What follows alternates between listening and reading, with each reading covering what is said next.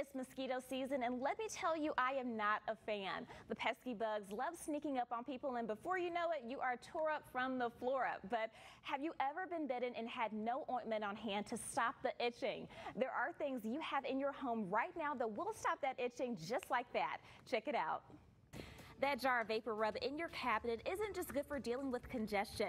Just dab a little on your mosquito bite and the scratching should stop in seconds. That's thanks to the combination of menthol and eucalyptus.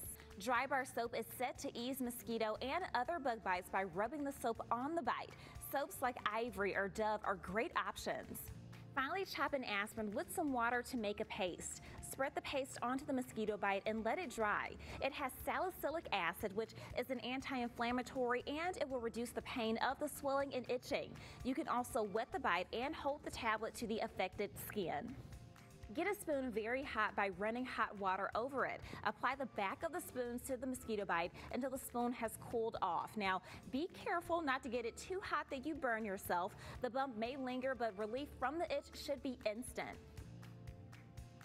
Brush clear nail polish on the itchy area and let it dry. This is a great quick way to stop the itch. The skin must be unbroken though. If you scratch the top off the bite, leave it alone.